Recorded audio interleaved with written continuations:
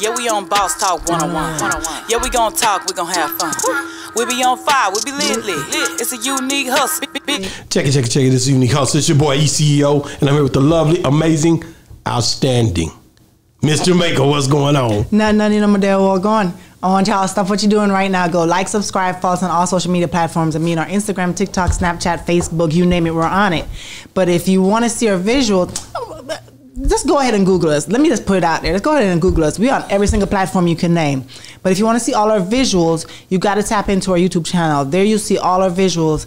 And I know y'all going to subscribe because we give you great content. But if you want to see exclusive content, you got to sign up for our membership. And I'm giving you a game right now. Let me tell you how you do so. Under each and every video, including this one right here in the description section, there's a link that says sign up for a membership. Click that link. It takes you through all the process. Thank you in advance. We love you because y'all always see us and talk about how we can support the brand. We love what y'all doing. Keep doing what y'all doing. This is how we can keep doing what we doing. Subscribe for our membership. Go ahead. Thank you very much, and thanks for the support. We love you. Hey, man, we got a guy here today. Don't need an introduction, man. This guy right here is family. He comes on the show whenever he gets ready. I know y'all try to act whenever like he wants. Whenever he call me, cameras is everywhere. They start coming out. I don't know if y'all seen Iron Man when the equipment just started moving by itself. I can say the nigga name right now. 2 cameras will just pop up in here, man. Check it, man.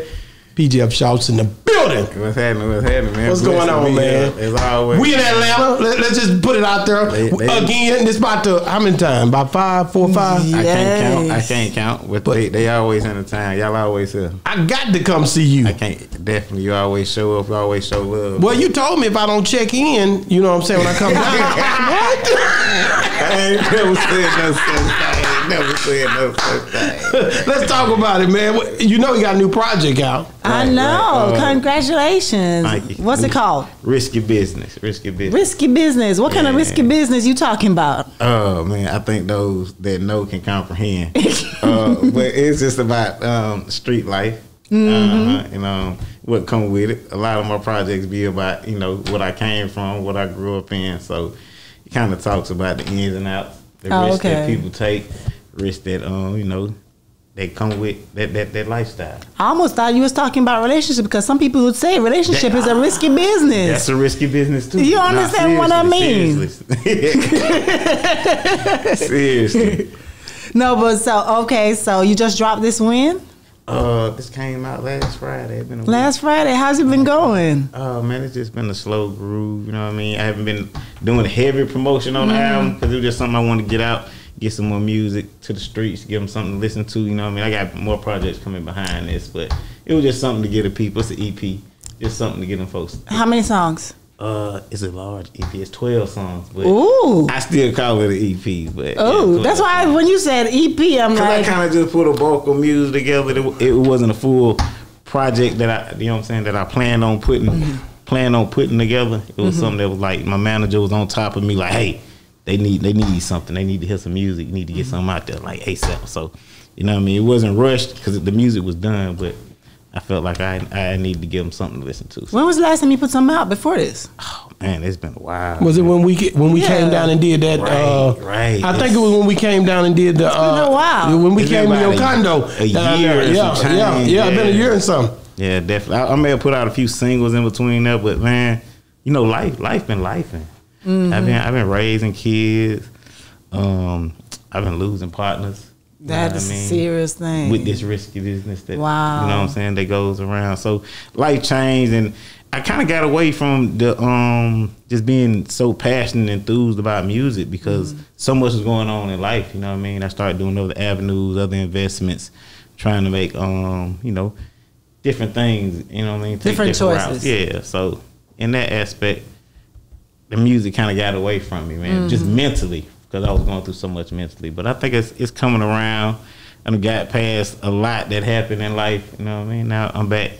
You got but the music. Hold on, but the music helps with the therapy. I was about to say with all the stuff. That's what I was about to say. Yeah, with all the stuff that you just went through. Sometimes you can get in there and you don't want to express that. You don't want to feel that. You know what I mean? Me myself, I'm a Scorpio. So I hide my You want to feelings a suck lot. everything and keep it in. I don't, but sometimes you get in there and you know how bad it's gonna hurt to say the stuff you want to say. So it's like, let me just hold. So you don't feel better after you let it go? I do. But sometimes I'm telling you, it's just like, hold up, this ain't the time to go in there. That's how I feel, and that's how I felt for like a year with the music. It was just like this ain't the time. Soon. Yeah, it was so much going on, so much in my head. It was like, I just don't need to go in there and speak on this. Let me just hold off and let time pass. And let it come back to me. I ain't want to force it. And that's how I felt like people like, man, you need to do some music. You need to do some music. Because your fans want it. Right, but they at the same time, they didn't understand what was going on mentally. You know what I mean? So it was like, as much as y'all want to hear music, music ain't on my mind. You know what I mean? Right. Like, it was so many other things. I think, you can't just make it about yourself. You got fans. I am one of the big believers that when you close the door on different things because of the way you feel, you wrong as hell. Because you got people, you got people out here who depending on that. Right. You shouldn't have put them out. It's like if you had something you know was a valuable asset to the community, right, and then you just say, I don't feel like doing it today. It's the same thing, Shawt. I understand. Definitely, man. I get where you coming from. It's life that'll do it to you. I'm telling you, man. And I had them aspects where at one point it was like, I'm through with the music. At one point, I'm just being honest. It was like, I'm gonna take whole other avenues, maybe get into promotion, media, maybe managing an artist. I felt like that at one point, man. I just didn't want to be on the scene as much after so much had occurred. I just didn't. It was so many questions being asked, so much ins and outs. It was just like I wanted to avoid everybody and just fall behind the scene. You know what I mean? Like you said, music is therapy. So I might have still been doing music, but I just wasn't dropping it. Oh, you gonna be like Dr. Dre now? You know You what I mean? just not gonna drop it. You got it. Yeah, it was like that. It was like I go down there 2, 3 in the morning, make 2, 3 songs, and just put them up for me. You know what I mean? No, I understand. It took a lot for me to get back to, you know what, let's open back up. Let's give these people some music. Let's give them something to hear. Shouts out to my manager, 4-Way, man. He helped me a lot while I was going through what I was going through. You know what I mean? And I don't want to call it a depression stage, but it was just a stage where I wanted to be left alone, man. I really did. But you got them boys, man, and I'm going to be honest with you. The way I ran up on you was watching that video that you did with your son. Right. And so that's important for family. Right. When you think about family and you see a guy like you during these times, see, the reason Boss Talk 101 became a thing was because every time I looked around, I see my kids on the phone. So I wanted to be a part of that world so that I could interject something out there that maybe they'll tune into me and I can use it as a decoy to take it away from some of those other things that's just not so, And it's funny that you say that because that's more so what I did when I was taking this time off. I was more so with my kids. I know, I started coaching. My son, he played football. I seen you. A 7U team. Then my daughter, she's playing basketball, running tracks. I'm being a father at the same time, you know what I mean? And like you said, the music is there. It's always therapy for me. I can always do it, but life is life, and you got bigger things that you have to handle before you could pursue that. And that, I'm saying, I felt like I was being selfish to a lot of other things. You know what I mean? While I was doing the music, so it was like, you know what? Let me even this out and find a balance. Let me say this. I was gonna say, at the end of the day, what do you want out of the music? Out of the music, to be honest with you, I'm just passionate about. I just love music. I love entertainment. I love the promotion. I love all parts of music. You know what I mean? So it's not like it's not my passion, but at the same time, you have to just balance out that with life, and that's just real. I don't care how big you get as an artist, you still got family, you got friends, you got kids, and they're more important than the music. And I'm telling you, so it's to the point where I can balance it out now because I'm more mellowed and more settled with all the situations that occurred, and I moved past that. So now it's to the stage where, all right, let's get back to giving them what they want to hear. Yeah, and I'm glad you got back to it again.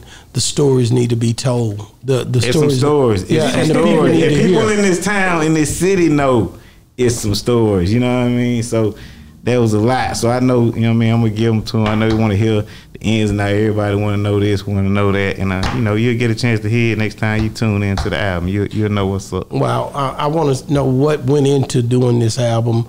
How did you know who you was gonna use as a producer? How did you know you was going to feature on this album? How did you come up with the whole thing, or was it a timely process to where it happened over that whole year span and you just kind of put it together as you went? Nah, I mean, over the whole year I was still recording. I was still doing music, so I was making music. But it got to the end of the year where, like I told you, my manager Four-Way, he was just on me heavy, like, bro, you didn't come too far to just got to let go, to stop doing this. What you gonna do? And I'm like, man, you know what? All right, come on, let's do it. You know what I mean? I had got past a lot of the stuff I was going through, and I was like, you know what? Let's do it. So I took a few songs that I had already had, you know what I mean, in the vault, put a few more together. I had some features already from a couple of tracks I had did before, man, and it all made sense. You know what I mean? The title of it being Risky Business, the timing, I think it just was time for it to be released, man. So I enjoy. I definitely. That's how it came. I got to have my Shawt in today's time, man. PGF Shawt's in the building, guys. Make sure you go and check him out, man. You know, man, Risky Business.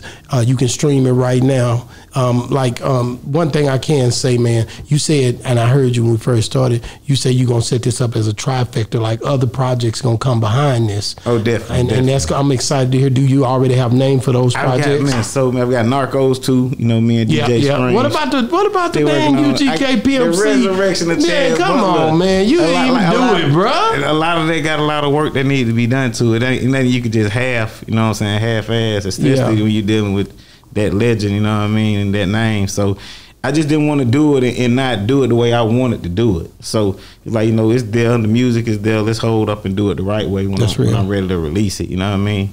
One thing, I talk to a lot of my partners that's in the Fed, and he tell me, man, you got time. Don't rush nothing. Yeah. Don't rush nothing. You know what I mean? So ain't in no rush for anything. I'm patient with myself. I'm humble with myself, and I think everything gonna prosper and come in a time when it's needed. You know what I mean? Yeah, I think the rollout, I was telling Lil Kiki the other day, like when he came on the show, it's like the way you roll a project out. I seen that same thing in you. You one of the guys that I look at as an example of how people, when they're independent, should strive to roll out their projects. You know, Lil Kiki is one that he does the same thing. These guys are serious about the rollout. So what did you do different on this rollout than you normally would do, the way you would normally do it back, a year or so ago?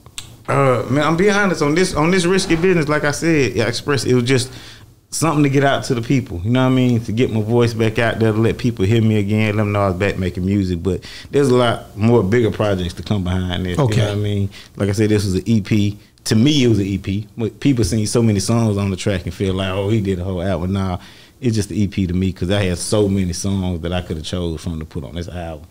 And it's gonna be some bigger projects, man. If they really want to see the rollout, you just hold tight because I'm gonna show you how you roll. You got anything that's on there comparable to that Cocaine Bought Me Everything? Oh man. You right. Actually, I'm looking for that Cocaine Bought Me Everything. Boy, I love that song, man. Right. Man, we got some songs on there. Bag Drop featuring my boy OG Curve, Frank Castle. Them a couple guys out of Florida. That song hard.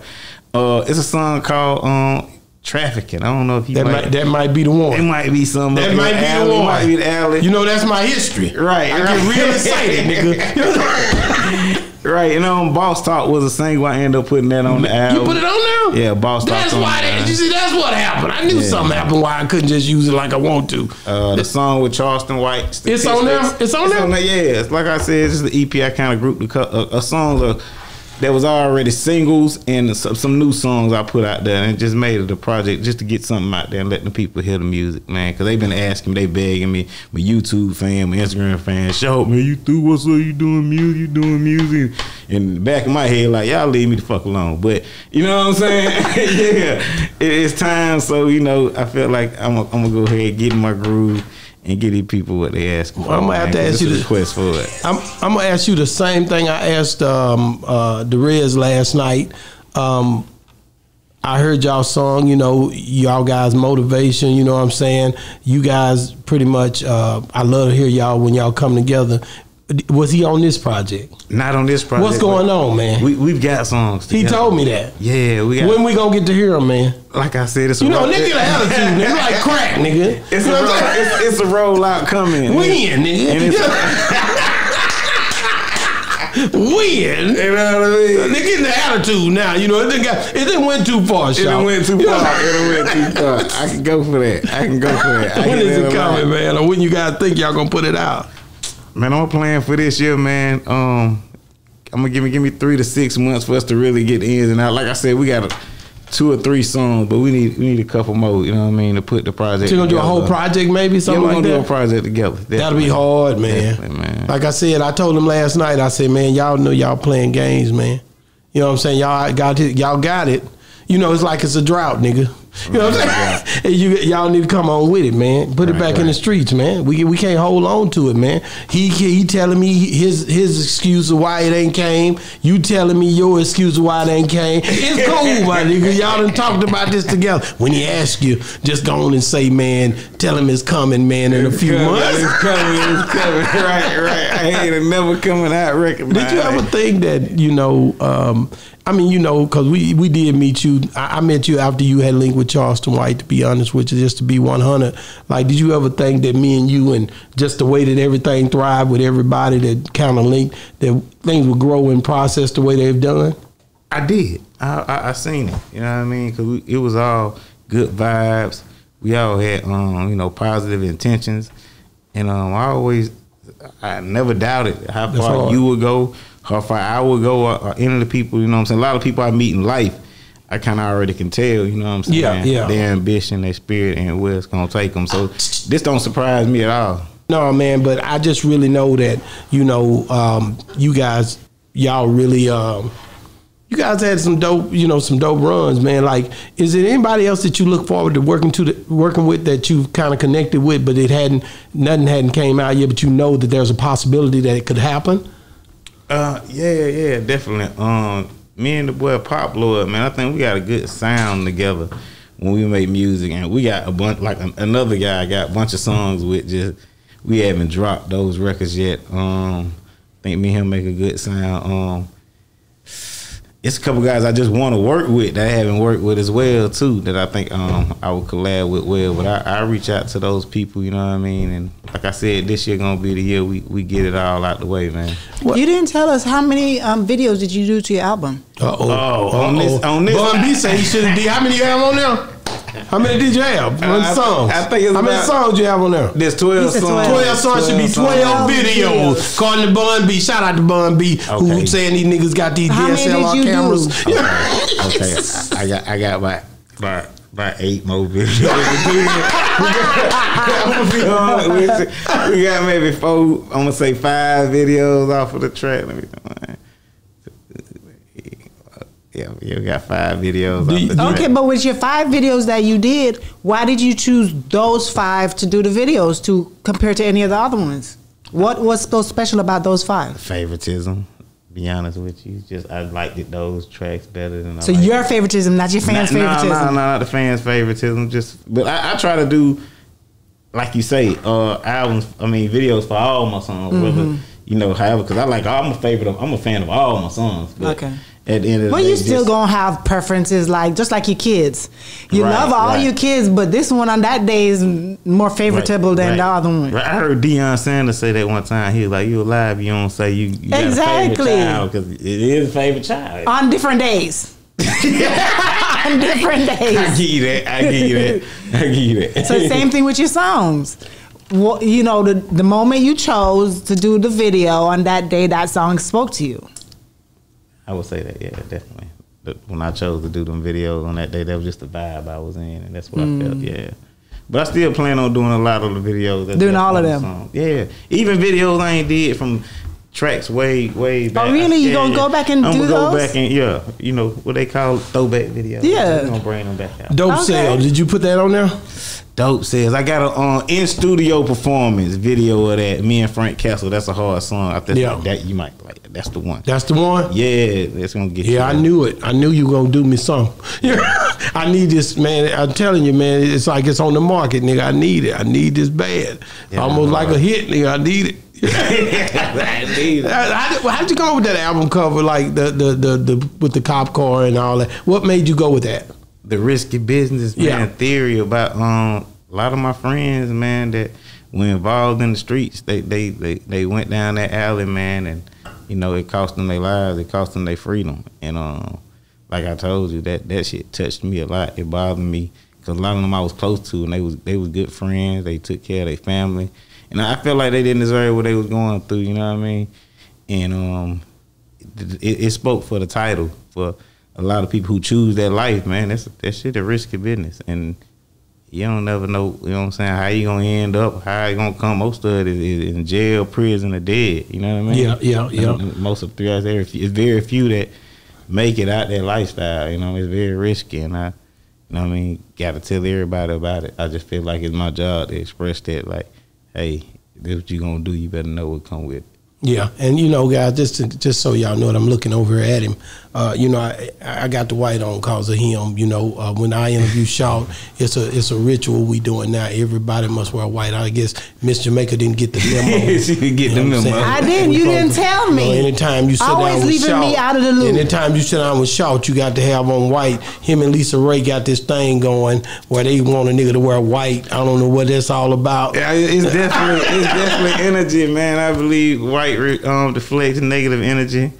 I believe it's a holy color, and I can't stand it. You just can't keep it clean. Exactly. That's why I can't stand it. Aside from that, man, I love the feeling of being in white, man. It gives me that feeling of joy to keep going, and even when I get down on stuff like just the color white keeps me from being so down. It's like, you know what, I still got God. That's all that matters. So when you be out there coaching your kids, yes, you being all white still? I do, except for the games. I do that for the team. They be like, Coach, Shawt, you gonna put on a jersey for? I'm like, you know what? On the game day, I'm gonna wear the team colors. But during the season when I'm coaching, I'm in all white, head to toe. You crazy. Man, I'm telling you right now, I got to get back to the music. Will you ever give us another one like advice, like with the kids? Oh, definitely. I'd like to see that, man. Like I said, I think that inspires others as well. You know, like to see, you know what I mean? To see that fathers, parent, you know what I'm saying? And you do so much with your kids. Right, and I'm gonna be honest, at my age now, I think my music is changing into that. You know what I mean? That more, I guess you call it mature group of music, to where I'm not rapping about a lot of the stuff I used to rap about. You know what I mean? Not that I can't, it's just that it don't excite me like it used to. You know what I mean?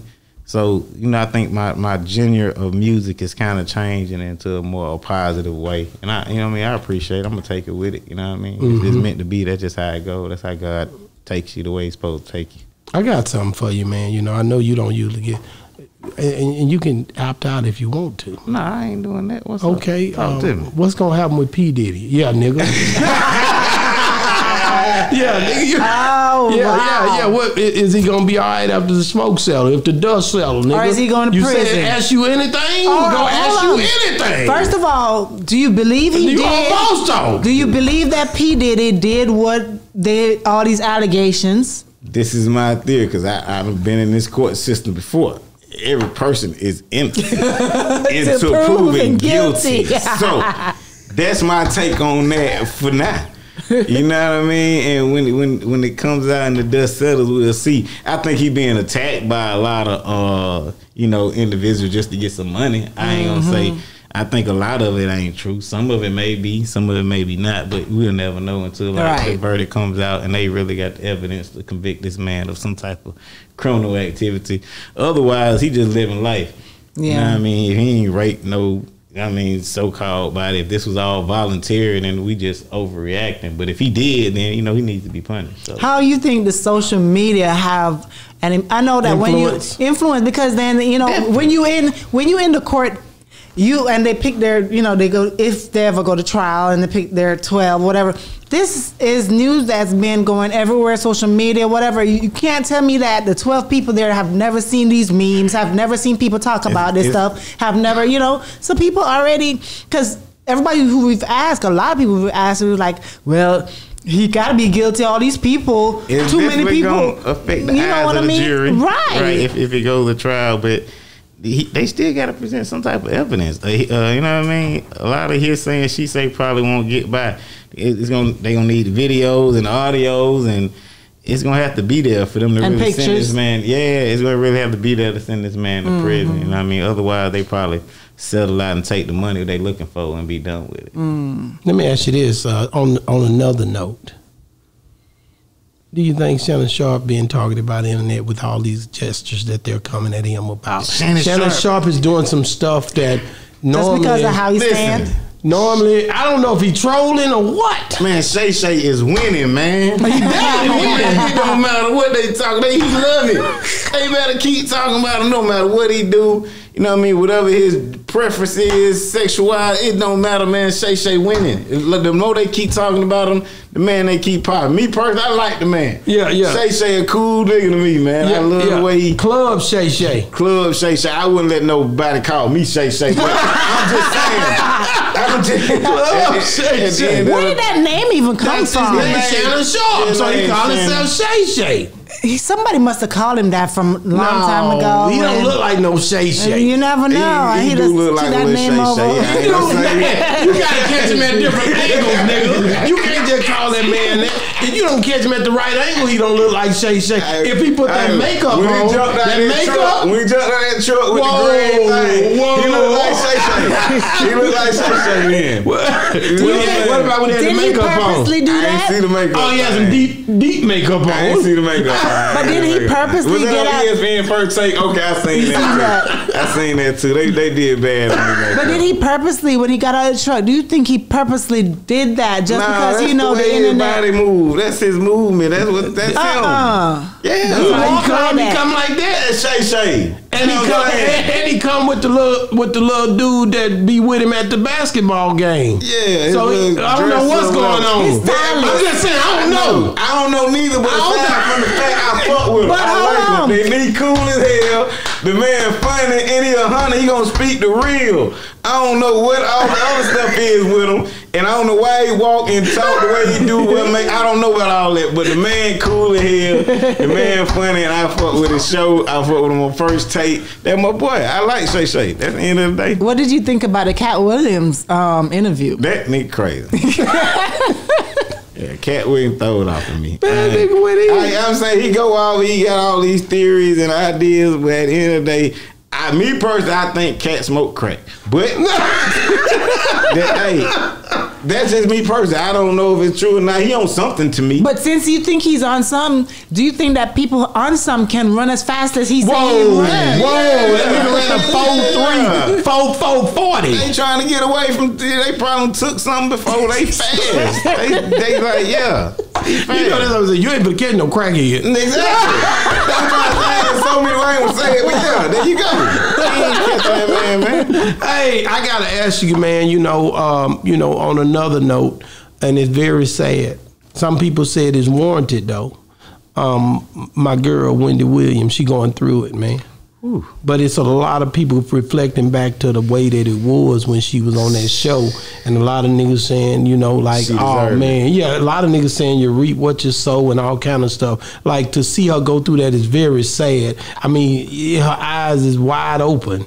I don't know what's going on, but do you think they should have did a documentary and showed her like that? I don't think she deserved it neither. I don't either. I mean, a lot of people do a lot worse shit than what she did and ain't got the punishment she get health wise. So no, she definitely don't deserve it. I don't think I would have put on that camera. There's no sin greater than the other. So the people who saying that she deserved this, if people turn around and look at their lives and the things that they've done, what do they deserve? Exactly, right. And there's a lot of chomo child molesters out here. I feel like maybe they should have got that. You know what I mean? Why she? Why her? She didn't ever talk about people. But I do believe that they should have done this documentary for the main fact that it's bringing, because for the people who love her, maybe some people didn't realize all the things that she's going through. Well, so it brings. If she hadn't done it right, then the only thing we'd remember when she fell on that stage with that, I think she was a Statue of Liberty or something, and she fell out. Like, she done went through a lot. Yeah. Like, it ain't just been no easy win for her at the end. You know what I'm saying? At Like, the end of the day, man, prayers for Wendy, man. Definitely, She's a black woman, and I wish the best for her. And I hope they'll get her money straight, because I'm hearing they locked all her money down.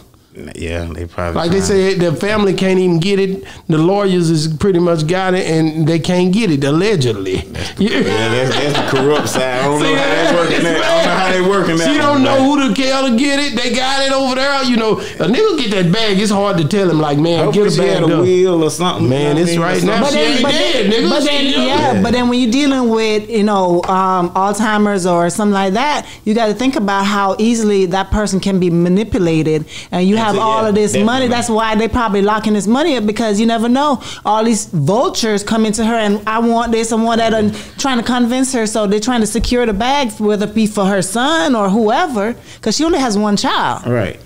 So I think that's best, man. Because definitely, if she's not mentally stable, I think that's best until they can figure out what to do. Yeah. Hopefully, they don't just take it. You know what I mean? And they find someone responsible, or someone close enough that, you know what I mean, can take over her estate or her money. But lawyers cost. I'm pretty sure she got money. I'm pretty sure they trying to get it. Shit. The lawyers trying to figure out, well, you know, we charge.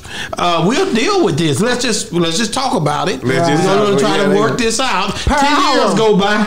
10 years go by, they pitch it. They are not trying to work it out at that point. Yeah. I don't think so. I think at some point it kicks in that we living off of this. Yeah, that could happen. It could.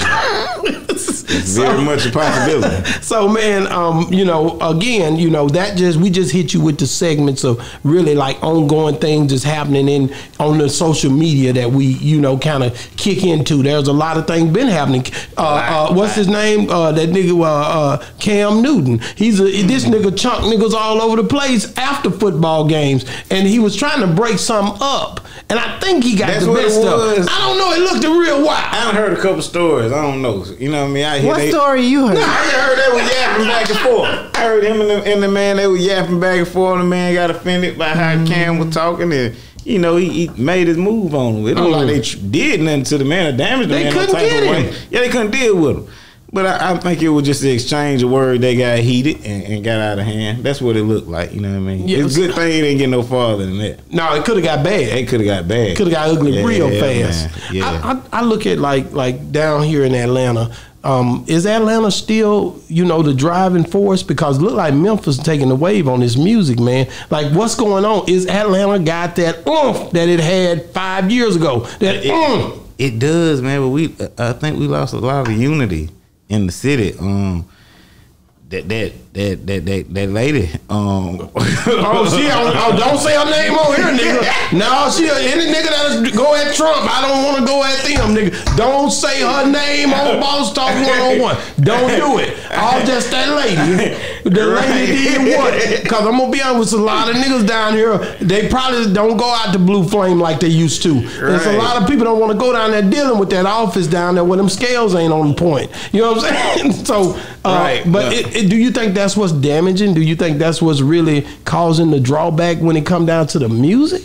Man, I wouldn't say that, but I mean that takes an effect. You know what I mean? Because I think YSL, aside from, you know, the criminal side of what they trying to paint of the picture, they also brought a lot of unity within the hood, you know what I mean, the different zones or whatnot, you know what I mean. Of course, there's a good side and bad side to everything, you know what I mean. So, but at the end of the day, I think it made a lot of people kind of fall back from helping others and getting involved in stuff, you know what I mean. Because people they feared for that RICO charge, you know what I mean, as they should. Yeah, so I think it broke a lot of people that were building cliques and turned them into individuals, and just started thinking wiser about how to approach the music thing, man. Because a lot of people was clicked up out here now. You don't see that no more. You don't see it, but is the strip club still got money in them? Yeah, they still. Yeah, is the niggas still down here flooding the strip club with the money? Is Magic City hurting? I don't believe that. I don't think Mad City ever hurt. It's Blue Flame hurting. I don't think that ever happened. You know, them the original Dundollars for me. Nah, so I don't think that is Strokers hurting? You know, you have times when, you know, the economy is slow and that happens, but I don't think them clubs going nowhere, man. It's still going down. It's going down, man. Yeah. So tonight, if I decide to jump out there, where you at? What's the night? Thursday, Friday? It's Saturday. It's Saturday, yeah, man. You can touch down in Magic. You'll have a crowd. Blue Flame. I don't think it's I mean, the economy is the way it is because, you know, what's going on with the world with the wars and stuff like that. So, of course, a lot of people holding back, saving back, a lot of inflation going on, everything going up. So, of course, if you wise and you got sense, you ain't out there just blowing your money. No. You know what I'm saying? But as far as them falling off, I think them clubs, they know how to hold off, and I think they done survived enough recessions to know how to make it. You know what I mean? Yeah, I do good during the recession. That's you go. I get my money. Do good in the draft. I'm serious. That's what I get my money. Do good in the I'm trying to think. Niggas scared. Okay, I'm going out there. A lot of people do when good. COVID hit, I started Boss Talk 101 because I knew niggas was scared to go outside. That's the way I think. It's like, okay, it's an opportunity. Oh, they scared. Right, that's how you got to be when it come down to it, to be honest with you. When the going get tough, the tough get going. Tough get going, man. You know? That's how it has to work. That's how it has to go. So, man, I'm, you know, like I said, I'm looking forward, man, to every project you bring out. Anything that you doing, I'm doing, to be honest with you. When can we get you back to Texas, man? Soon later, man. I know South by Southwest. What's the next weekend? That's coming up next week. I may pop out for a day. You might pop out? At least for a Saturday. Come out there. I'm hearing a lot of people saying they going down there. Yeah, I probably won't come for the whole weekend because I got to be in Miami the weekend after that to do some videos. Like I said, I'm trying to catch up on a lot of visuals and stuff. But yeah, man, I'm thinking about coming out there Saturday just to vibe. And you still want to work with Bun B? Bun B, Big X. You want to work with Big X? Man, it's a lot. I'm telling you right now, that's the reason. Lil Flip. That's the reason. Flip too. It's the reason I haven't put out the UGK album, man. The Resurrection of Chad Butler album. Excuse me. That's the reason I ain't put that out a lot because I felt like I needed more love from the city of Texas, man. Before I just do that, you know what I mean. As much as I love Chad Butler and Pimp C, I know how much that state respects him and looks at him the way they do.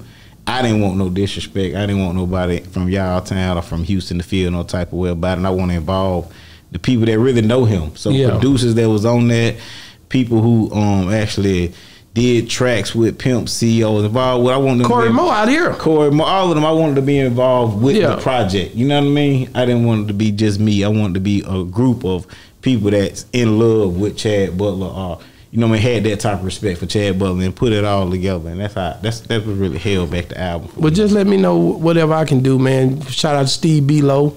Right. That's one of the main. That's Pimp, according to Bun B, that's Pimp C protege. Also Bobo. Shout out to Bobo Luciano. You need to come and do his show. And when you come to Dallas, he got a super tight TV, a podcast, and you need to do that because that was. I don't know if you remember when Pimp did that song. He said, "My man Bobo just lost his baby in a house fire." Bobo got super tight.